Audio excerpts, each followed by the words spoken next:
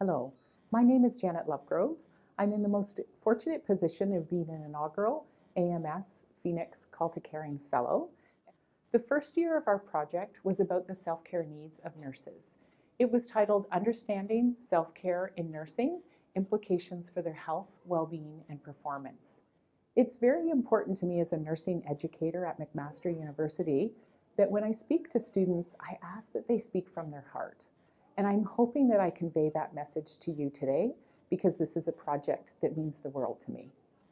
The first year of our project was about meeting the self-care needs of nursing students as well as faculty who are engaged with those students, offering workshops about their own self-care needs in the context of body, mind, and spirit. We've been doing that same workshop with faculty in the School of Nursing, as well as taking faculty through a 16-week program that focuses on honest self-examination, learning how to quiet their minds, and nurturing the inner self. In the second year of our fellowship, we changed the title of our project to Bringing Transformational Change to Healthcare Education, Practice, and Community Settings.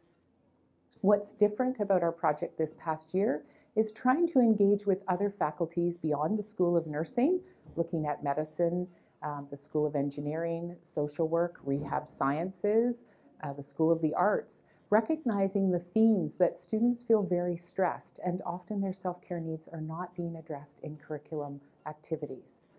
A unique part of this year's project is that I've engaged with community partners at a level of working with their staff, and that's the work of my mentor, Viola Fedor, looking at professional development.